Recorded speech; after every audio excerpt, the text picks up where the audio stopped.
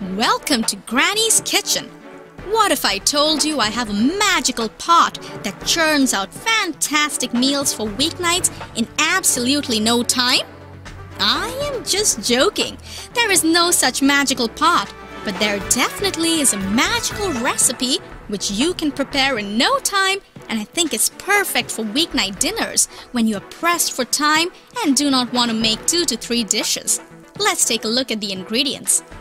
4 chicken breasts, 6 ounces each, 1 small yellow onion, finely chopped, 1 bell pepper, finely chopped, 4 cloves of garlic, minced, 1/4 cup of chopped cilantro, 1 tablespoon of chili paste or 1 jalapeno seeded and chopped, 2 tablespoons of olive oil, 1 tablespoon of cumin, 1/4 teaspoon of oregano, 1 15-ounce can of crushed tomatoes, 1/4 cup of water, half a cup of white wine or beer, salt and pepper to taste.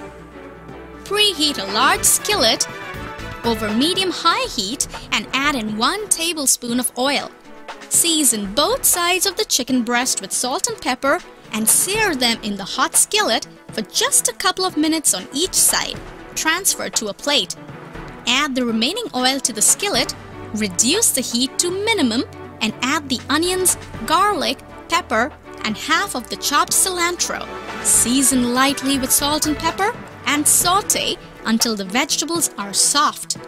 Add the chili paste. If you're using a jalapeno, add the chopped jalapeno to the skillet with the onion mixture and stir around for just a minute. Add the wine, allow it to cook for about 30 seconds. Add the tomatoes, followed by water, cumin, oregano, salt, and pepper.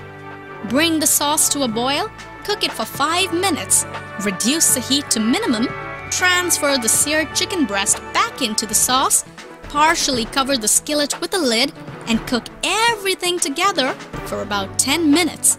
Sprinkle with fresh cilantro and serve. The dish is full of fresh flavors and is sure to become a hit with your family members, I guarantee. You can serve it as it is or accompanied with some herbed rice.